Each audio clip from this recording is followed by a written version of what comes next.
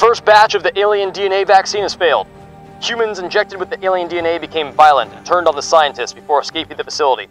Without immediate intervention, this could become a catastrophic failure for the Interstellar Project. Each team must locate the escaped test subjects, restrain them, and return them to quarantine.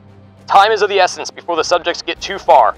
Subjects are to be restrained by the wrists with zip ties supplied to the generals before returning them to the CP. Mission objective. There are 10 escaped test subjects out on the battlefield. Each restrained test subject is worth 50 points. Each unrestrained test subject is worth 25 points.